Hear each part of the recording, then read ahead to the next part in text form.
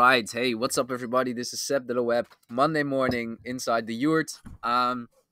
Today I'm going to record this video. My throat is a bit hurting. I was trying to do this yesterday, but it was too much. So I have a cup of tea, and probably I will take some sips sometimes to clear the throat. But anyway, today I'm going to show you how to make use of custom icons inside your Flatsome theme. I wanted to create this video for a long time because we are using this for a lot of our projects. And on septiloweb.com you can also see we're using custom icons instead of the Flatsome default icons that I personally find very limited. So we did some research. We found this nice article about the best icon library in terms of performance for your WordPress website. And the first one they are promoting is the Google Material icons. And when you have a look at the library of the Google Material icons, it's connected to the Google fonts. It is a huge library with tons of icons. You even have the option to change between filled, outlined, and rounded, and sharp and two-tone. But those are the three that I use the most. And the rounded one just has slight edges on the rounded corners on the edges. The only thing that I'm personally missing are social icons. There are no Instagram or Facebook icons available. But if you're using this only for your header and your buttons, this should be enough to work with. So in this tutorial, I created a tutorial page that you can visit. If you're watching this video on YouTube, go to the description below, and that will take you, you can find a tutorial link, and that will take you to this page where you can find the full explanation. So the first step, what we're going to cover, I want to tell you quickly that there's also a link to the Material Icons Guide, where you can find more information about how to implement and more information about other options, how to integrate. But the method that we are going to use today is using it through Google Fonts. And the first thing is just to add in a simple link that I also made available on the tutorial page. The only difference between my script and the one that is Google is using is I changed the script a bit so we can also open up the Material Icons outlined and the Material Icons rounded. So you can make use of all these three options. And the one that the script that Google is using, then you can only use the filled version. If you're only using the filled version, I can recommend using this one. Probably it will help with the loading speed. But if you want to have total capacity or availability of all the icons, make use of our own script on septiloweb.com.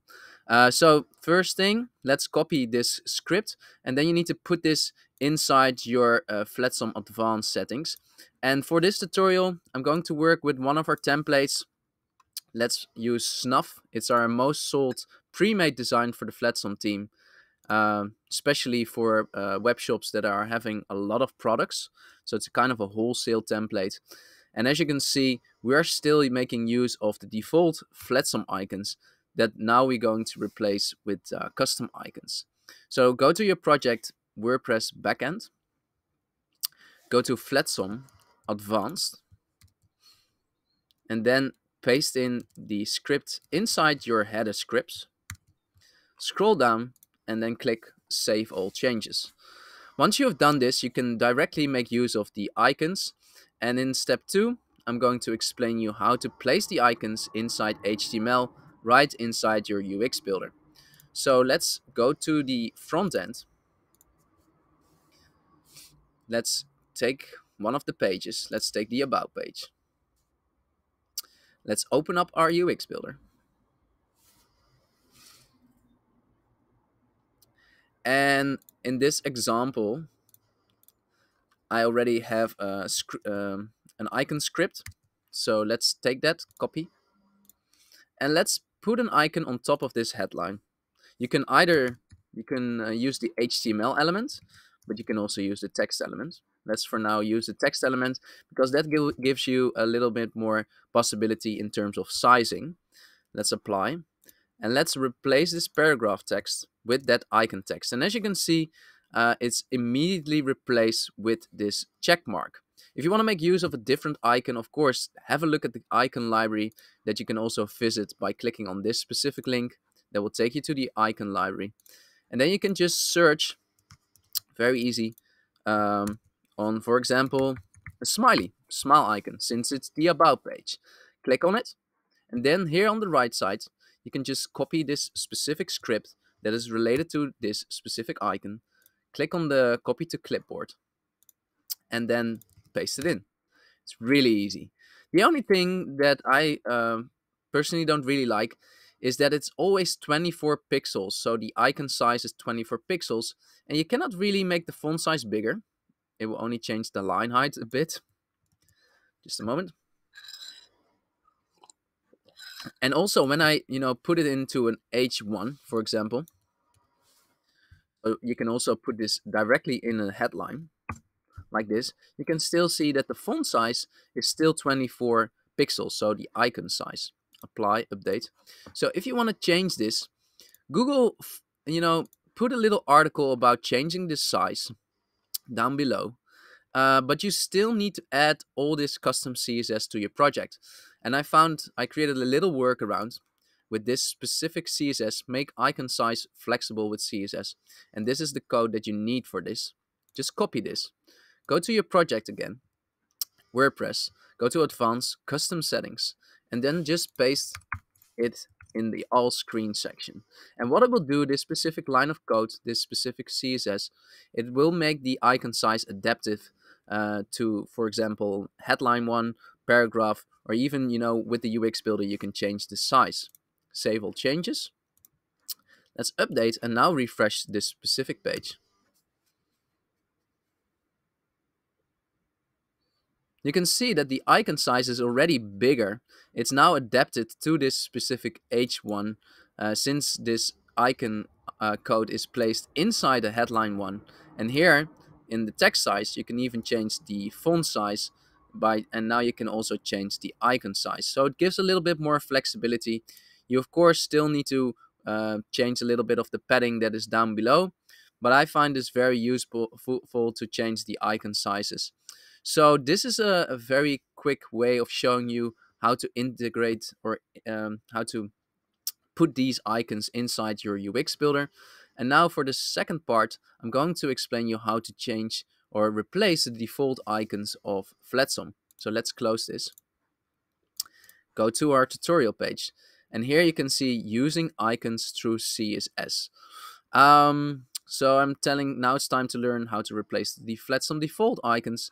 And one of the examples here is how to change the icon of the menu. So let's copy this. Go to our project. And let's paste that CSS inside here. Then save all changes. And now when I refresh, you can see that the menu icon is changed. So now I'm going to quickly learn you how I found this out, how you can find out how to make use of this. So it's really easy. If you're working with Chrome or Firefox, just do right click and open the developers tool and inspect the specific element. So here you can see I'm inspecting this specific icon, and by opening this up, have a search or look for a before tag, and then on the right side check out or see if you can find a specific code saying searching for a kind of a content element. And this is relating at the moment to a Flatsome icon, and we want to replace this with a material icon. So just copy this line of code, go to your project. And this is a little bit more technical, but as you can see, it's trying to find that icon. But now just paste all this code of the icon menu, just paste it in here. And now what it will do, save all changes. You will see that the icon will be replaced of the heart with a menu icon as well. Let's see if it works. So as you can see, it's working. And now, of course, we want to make use of, for example, a different heart icon of material icons. So let's make use of this one, volunteer, activism. And instead of making use of this specific code, we now make use of the code point. Copy that, go to your project. And now for the icon heart, we want to replace this specific content. Here we go. And now when you refresh, you can see it's working nicely. So your heart icon, so your wishlist icon is replaced with one of the material icons. So let's say we want to do this also for my account. Just inspect the element, open it up, just search for something that is inside the main element and search for a before tag. So this is the one again. Check it out here. If you can see something that is related to content, paste it. You can also, oh, oh, that's not what I wanted to do. Inspect before. So this is the one we are going to copy. Going back to our project. So we're doing the same trick. Paste it in. Take all of the code. Paste it in here. So make sure you always have the opening tag related to the class and the closing tag. And this is the thing that you always need. And now we want to have a nice user icon. Search on user. So let's take the account circle. We need the code point again. Click on copy. Go to your project and then replace the content. Save all changes. Refresh. And as you can see, it's working really nicely. So now you know how to replace the header icons. And now I quickly want to show you how to change button icons as well. So let's open up our UX builder, in this case for the front page. And let's say we want to add an icon here for the buy now button. So I like to make use of the functionality of the built-in icons functionality of the button element inside the UX builder. So first of all, I'm going to oh, where's my cursor? I'm going to choose one of the icons. So let's say phone.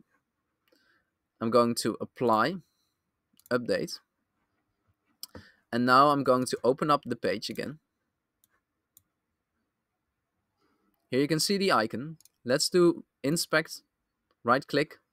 Let's search for the before tag again.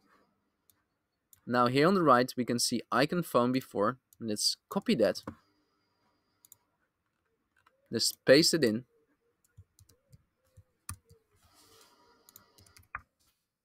Let's copy all this stuff. And the reason why I'm copying all this code, I'm not sure what it all does, but I grabbed this specific code from Google itself. So just to make sure we got everything that is needed, I copy all the code, paste it in, and let's say we want to replace the phone icon with our own material phone icon. Let's make it into a smartphone. Let's get the code point again. Paste it in. Save all changes. And now let's refresh. And as you can see, we're now having a nice phone icon. So sometimes it's useful, especially with buttons, just to add a little padding, just to align it a little bit better. So sometimes what I do is I'm saying padding up 3 pixels, closing it down, save all changes. And I think the alignment will be a little bit better now. Refreshing. And as you can see, it's aligned better in terms of the vertical alignment. So that's how you add in a custom icon inside your buttons. So let's say you don't want to replace the default icon for all your Flatsome buttons, in this case for phone. You can always add in a class, clicking on the button, going down, and just write in, for example, material, apply, update. And now what you can do is just input in dot material with a space, save all changes. Now let's refresh. And as you can see, it's still working, but you now need to add in material always to make this possible. So now you're having double options. So when I'm taking material away, you can see it's reverting, changing back to the icon of Flatsome default. But by adding the class material, it's changed to material icon. And this way you can play around and choose when to use a material icon and when to use one of the Flatsome default icons. So I think I've covered everything that I wanted to tell you about making use of custom icons. I hope you really like this tutorial. If you want to be updated on my latest video, you can subscribe to my YouTube channel that you can find on youtube.com/sepdelaweb. Subscribe, and then you will be updated to our latest videos. And also make sure to have a look at our Flatsome templates. Here you can find pre-made stuff that we are creating. We're creating amazing designs for also your existing WooCommerce Flatsome shop. So thanks for watching, and I will see you in the next video. Bye bye.